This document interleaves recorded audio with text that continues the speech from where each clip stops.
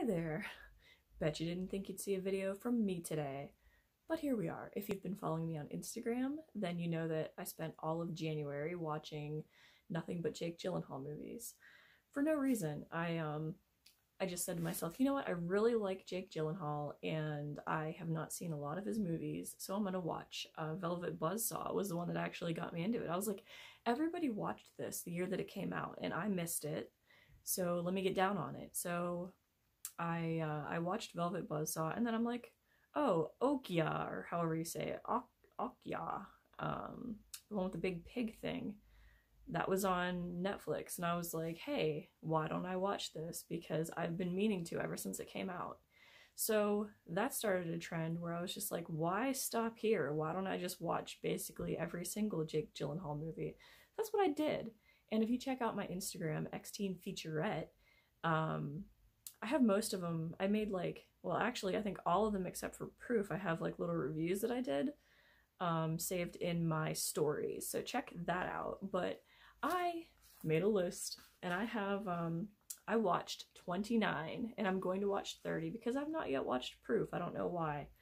So let's just go down through a list in order that I watched them. Like I said, I watched Velvet Buzzsaw 1.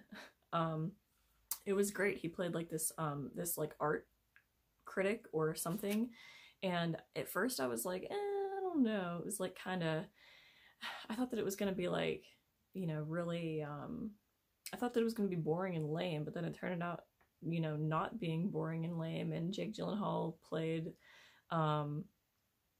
he was like he had like very effeminate like mannerisms and stuff, and I don't know how he pulled it off so well. He's just a great actor. But then after watching that, I watched Okja or whatever, and that was about the big pig. The big pig thing was like farmed as livestock, and he played basically like a nature, like one of those nature TV people, but like a real terrible person. Like so that was really interesting. He was a character. He was definitely a character. That was funny. It was a very funny role, but the movie was not funny. It was very depressing, and yeah, made me ultra vegetarian for a while. So the third movie that I watched was Nightcrawler, which was amazing. He played like one of those people that goes around taking video for the news crews of accidents and stuff. Very interesting, very messed up role. Really enjoyed that one. I have some of these, I think 11 of them I put stars next to, and that's one of the ones that I put a star next to because it was so good. And also there's a star next to Nocturnal Animals. Really loved that one. Really kind of identified with the girl in it because she was kind of, you know, a terrible person, and I was like, oh, I kind of feel that way. So really loved it. There was a lot of symbolism in it. And Jake Gyllenhaal plays a writer, and the main chick, like he's her husband, and he's her ex-husband, and he's a writer. It's about a story that he writes for her. Very good. I'm gonna rewatch that one for sure. Loved it.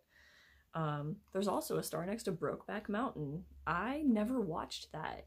I know that it didn't win an award, but it came close, and I mean, all I knew about it was like, oh, gay cowboys. I was like, okay, whatever, it's a cowboy movie and one of the cowboys is gay, probably. I don't know. That's all I knew about it. But then I watched it and I was like, like this is actually not a cowboy movie. It's like a gay love story. And there was like so many, it's just like a lot of symbolism and meaning to it. It was very romantic, very sad, but it was so beautiful. And aside from like the symbolism and like the story and the acting being beautiful, like the cinematography was great. Amazing movie. It's super long, but as I was watching it, it felt like it flew by because I was just so into it. So I'll be watching that again in the future too. I'll probably buy it on like Blu-ray or something just to, you know, be able to see the cinematography how it's meant to be seen. It's awesome. So yeah, that was not what I was expecting at all, and very pleased with it. Number 6 was Zodiac, and you know, Zodiac was like the first serial killer book that I ever read when I was like 8 was about the Zodiac. so I knew like the backstory. I was very familiar with it, but it was very, very good for you know, like a Hollywood movie. It was and not like a not a documentary. It was very I feel like accurate. So, and it was like an interesting take because it focused on Jake Gyllenhaal's character, who was more like a amateur sleuth. So that was really good. Really enjoyed it. Um, did not enjoy, and one of the only movies that I didn't enjoy with him was The Day After Tomorrow. It was like a first of all, disclaimer, I am not into natural disaster flicks, and that's what this is. But I just felt like this had no character. Like it was it's like somebody sucked the life out of it. It's like very flat, very two-dimensional, very it was just like sedated. Like I think I wrote on Instagram, it's like somebody gave it a sedative. It was terrible. The picture was cool. It was very interesting to like see the picture. But other than that, I will never watch that again. No, no, no. I know Joe Martinez, you're a huge fan of that. You can keep that one all day and all night. Demolition was number 8. I have a star next to that. Mr. Greg Garwood gifted that to me, and I forgot it. I brought some movies that I have physically, and I totally forgot that I had that physically because it came with a code, and I watched it digitally. So thank you for that, Greg. He shared it because he loved it so much, and he's a huge Jake fan also. That's a great movie. It's about a guy who loses his wife, and his life falls apart, you know? So much great symbolism in that too. And then also about a guy losing his wife. I watched Southpaw, number 9. Man, that was really good too, and that's actually still on Tubi right now. If you watch this today, it's you can watch it for free on Tubi with ads. It's going away though soon, so you better catch it. It is so good. That one warrants a buy. I'm gonna be buying Southpaw too whenever I get the chance, cheap enough. But man, that's the one where he plays a boxer, and my dude was Kyle was telling me about how it was it was like the part was written for Eminem, and I'm like I totally can see this. It was absolutely written for Eminem, but Jake Gyllenhaal totally pulled it off. He has this like, you know, this thuggish kind of like hood accent where he's like, you know, talking like a bro or whatever. And there's only like I think 2 instances in the entire movie where he actually pronounced something correctly, and I'm like, it's not very hood of you, Mr. Gyllenhaal. But oh my god, it was heart-wrenching. I thought that it was just going to be like another fight movie or something, and it was so much more than that. So highly recommend Southpaw. It has a star. And then what also has a star is number 10, Bubble Boy. That was not a first time watch. I've seen Bubble Boy before and I love it. It is like the perfect comedy, and the soundtrack is amazing. If you're like me, you will love that soundtrack. It is just like, if you were in high school in the early 2000s, then you'll be all about it. So much fun. $500! And number 11 was Brothers. And I thought that was going to be like a war movie or whatever, but it was actually more about the brother that stayed home from war, which was Jake Gyllenhaal.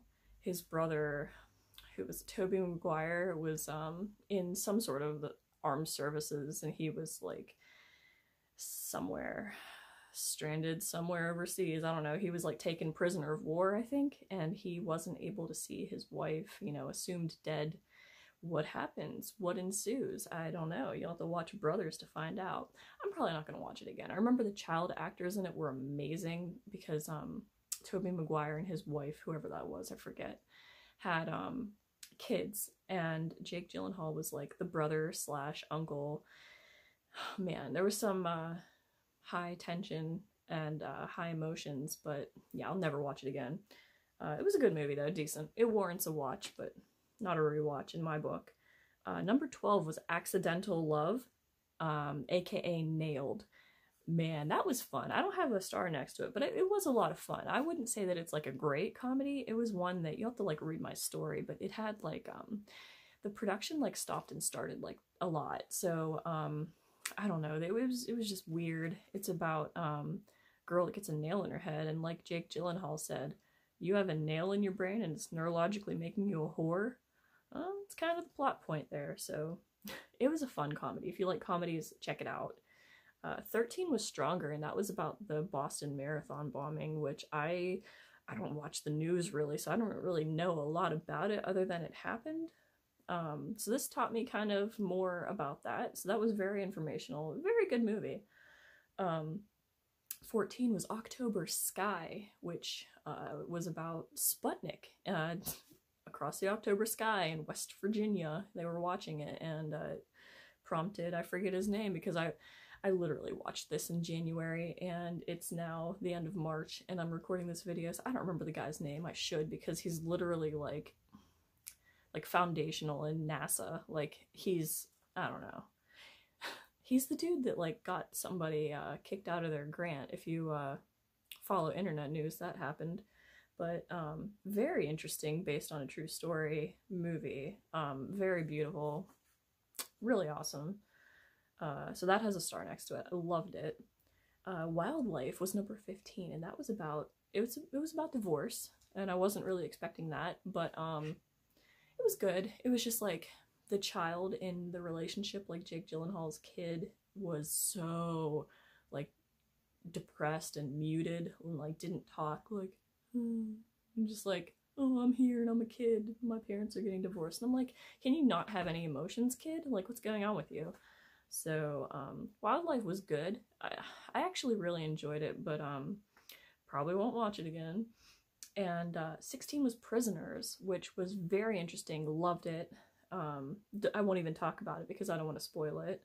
Just it has a star next to it, and so does Enemy, number 17, which Enemy was great. That was probably, out of all of these, out of all the movies I watched, aside from Donnie Darko, because that has a spot in my heart, so Donnie Darko, and then probably Nocturnal Animals and Enemy were my favorites. So Enemy was amazing. It was so good. And it was about a guy going through like an identity thing, and it was very very surreal. So very much recommended Enemy. 18 was Everest, which was totally boring. Another disaster type flick, because there's a bunch of people going up on Everest when they shouldn't. Really hated it. Didn't enjoy it. Jake Gyllenhaal's character was the best part, because he was like some kind of a bro, but will never watch Everest again. Didn't like it. Source Code, number 19, was like one of those Groundhog Day type movies, but it was very enjoyable. Moonlight Mile, number 20, was about Jake Gyllenhaal's character dealing with the death of his girlfriend, and I guess how people deal with grieving. So that it was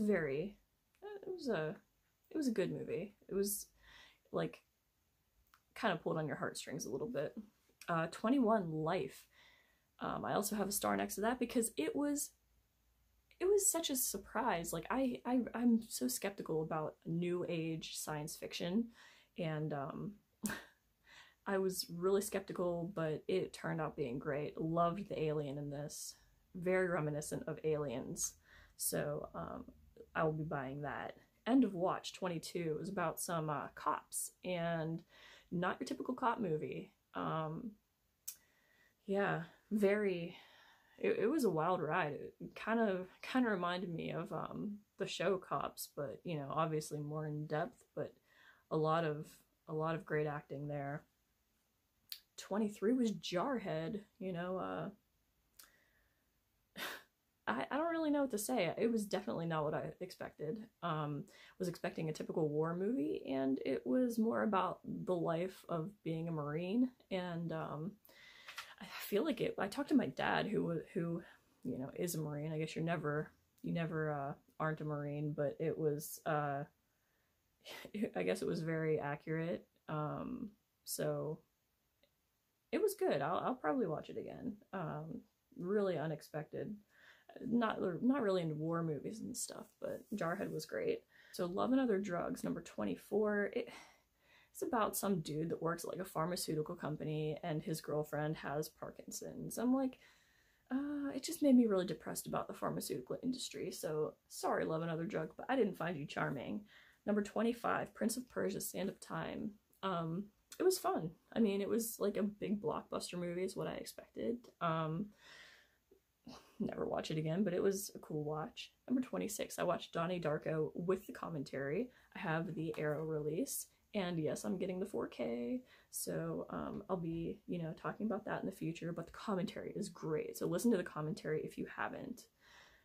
Number 27 was Lovely and Amazing, and these next couple, Physical Media Man sent these to me. I bought them from Physical Media Man's store. He has some awesome stuff, so check him out. I'll link to you. And this is a really this has the X-Teen Featurette seal of approval because it is incredibly awkward, very awkward movie. There's a scene in this where Jake Gyllenhaal, I guess, experiences statutory rape. Very awkward movie. If you've seen this, please comment because I want to talk to you about it because there's so much to say. 28, Rendition, which it's in a Blockbuster case. Rendition, oh my god, I did not like this. It's about some dude that I don't even know what he does, if he works with the CIA or what, something about Egypt. I don't know. I really didn't, I didn't care. It didn't grab me, so not into that, but I'll keep it. And then The Good Girl with Jennifer Aniston. I really enjoyed this. It's so weird because it's not like a black comedy, and it's not like a typical rom-com, but it's very realistic. So it's about relationships, and it's very realistic, but I will leave it at that. And then I have not yet watched Proof, but I want to, and I don't know, I wanted to record this video, but I haven't watched this yet, so I will. It's next on my list. It's number 30. I hear it's amazing. So that is my list. Gyllenhaal January, and yeah, it was a wild ride. It is not over. I was not going to watch Spider-Man 2 because I hate comic book movies. Not into that. And plus I wasn't going to pay like $10 to rent it. So if somebody wants to donate that to me, I'll watch it and give you an update. Thank you for taking the time to watch this video. I made one surprise, and don't expect it again for a very long time, but I'm still here. Follow me on Instagram if you want to see what I'm watching, or I guess I have a Letterboxd now. Maybe I'll link to all these things down below, but and all my dudes too. I'll link to all my buds, and till next time.